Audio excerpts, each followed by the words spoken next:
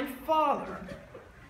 Two of them, mother and son, died of tuberculosis. The father didn't actually contract it, even though he lived in the same house with them.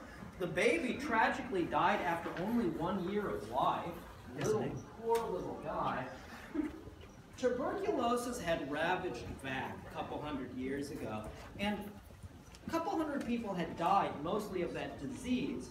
They didn't intend to mummify them. They put them in a church crypt and eventually walled off the crypt.